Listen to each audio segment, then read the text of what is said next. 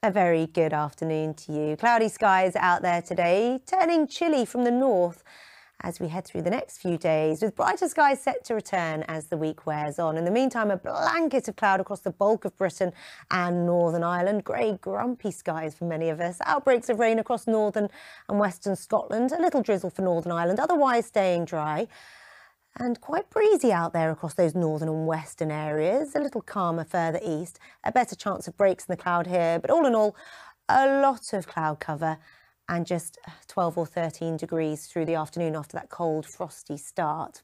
Outbreaks of rain continue to feed into northern and western Scotland tonight, staying quite breezy, preventing any significant mist, fog and frost forming. But misty low cloud and some hill fog across the highest ground of northern and western Britain come dawn.